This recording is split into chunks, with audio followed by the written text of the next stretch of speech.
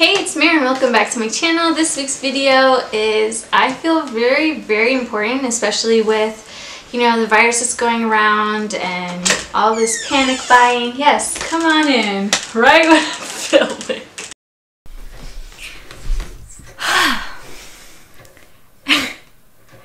Hey, it's Mary and welcome back to my channel. This video has been, the light is not even on, you guys. It's been such a struggle to film today.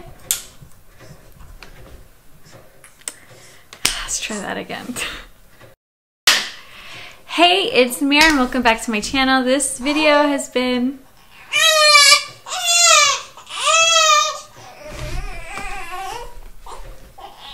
Hey, it's Mary and welcome back to my channel. This video has been the biggest struggle to film with just all the chaos that's going on, and on top of, 2 under 2. With everything that's going on with our world and just, with this virus going around, things have been pretty scary and just hectic, I guess I would say. I've tried going to the store, with all this panic buying. Things are very limited, and honestly, I think that's been, freaking me out a little more, on top of, the virus that's going around. Just like everyone panic buying everything.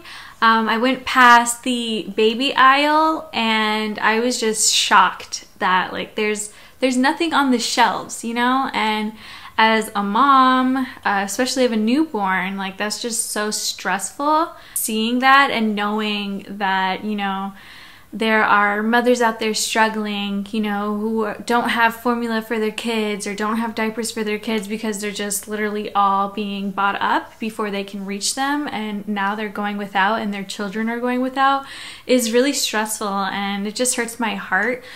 So to all the moms out there who are just trying to make it through with, the virus going around and everyone panic buying and just the struggles that is happening right now, my heart is out for you and I'm so sorry. I wanted to make this video on cloth diapering because I feel like now is the perfect time to really try to get informed or educate on, alternatives out there.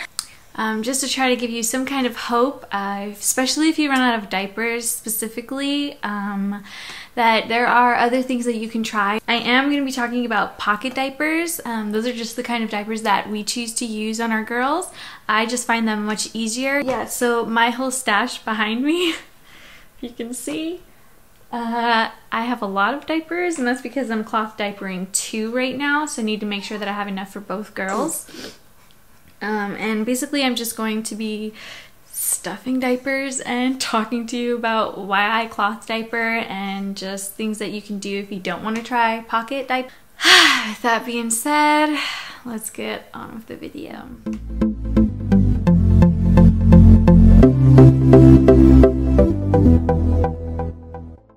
So why we choose to cloth diaper. So I had already planned on cloth diapering her. I just thought that I was going to have more time. I wanted to wait until we were out of the hospital and her umbilical stump, or yeah, that's what it's called, fell off, just to make things easier and I didn't have to worry about, the fit and all of that and being under the stump and all of that. So I wanted to wait, but we realized, I think she was in that diaper for, I don't know, I feel like it was the day after. Yeah, it was the day after that she was born. She was getting her diaper changed, and when we took off her diaper, everywhere that diaper touched her, she literally had blisters, on her legs, on her belly, everywhere. It was red, it was blistering, it was almost like it was about, her skin was about to start bleeding, and I almost started crying. I started freaking out. I'm like, no, we need to go get her diapers. She can't, she's obviously allergic to diapers, which I had a feeling she might be allergic to diapers because I'm allergic to disposable pads, and I get the same reaction. So I was kind of prepared for that. So I had literally immediately told my husband, no, you need to go get, coconut oil. You need to get these Viva paper towels to wrap around the baby because she can't wear these diapers. So he went and he did that, and we literally wrapped my daughter up in these paper towels before we put her diaper on so that it wouldn't touch her skin, and that helped a lot. Like, that was magical for her. And yeah, the second that we got discharged from the hospital, I went home and she was cloth diapered because she's too sensitive to whatever chemicals that they're putting in disposable diapers. And I have tried other brands, and I've tried multiple times to put her in a regular diaper, and it just does not work. Diaper companies are not legally required to list the ingredients that are, you know, in their products, like in the diapers, on the actual box. So, which is, I think is crazy, because you're literally putting this stuff against your baby's newborn skin. So just to name off a couple, like there's literally a whole bunch. Like things like chemicals like dioxins, plastics, perfumes, adhesive, dyes, petroleum, all of these things are in the diapers, which makes it, you know, so absorbent, which is actually really toxic and harmful for your body and your skin, which is why you will develop like these chemical rashes and burns from them. And we literally put them on our newborn babies. That doesn't even make sense. So, I mean, there are other alternatives, you know, to cloth diapers, which would be like the organic diapers, like the Honest Company has some, and, you know, all of these really top quality, all natural, you know, diapers. They're super expensive though. But if you have the money, then, you know, definitely go for that, and you want like that disposable convenience of a disposable diaper, then definitely go for those kind of diapers. Newborns go through about 2,500 diapers, which is, bless you, which is from birth to 1 year old. And your 1 year old up to like maybe 2 years old, or to potty training, they take an extra 1,800 diapers. Just to throughout their whole, you know, diapering period or stage. That's 4,300 diapers. So I started buying these disposable liners. They're bamboo liners, and they're 100% biodegradable, and basically is to help with, you know, when she goes number 2, you put this liner on the inside of the diaper, and then when she uses the restroom, you grab the liner or dump it into the toilet and you just flush the whole thing, so that way there's not a whole bunch of, you know, poop all over your diapers. The packs that we bought are by Blue Snail, and we buy them on Amazon, of course, and they come in a pack of 4. Each one has 100 biodegradable liners, so that's 400 in a pack. Since February of last year, I have bought 4 of those. 4. So that means my daughter alone, my 1 year old, has gone through 1,600 diapers. So I would say the statistics are pretty average, or pretty accurate. When you think about it, like, that's just a whole bunch of diapers. And like, we don't really notice how many diapers that we go through because we just keep reusing the same diapers that we have.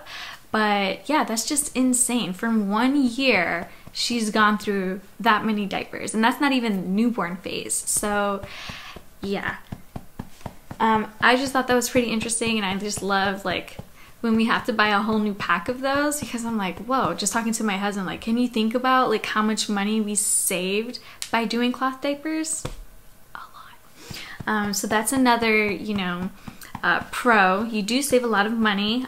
There is like the initial investment. The initial investment is just buying your stash. We did buy like different styles of diapers, but ultimately when she was born, we realized we love pocket diapers. And our stash, we have about 24 to 30 diapers per child. So my oldest daughter has 24 diapers now.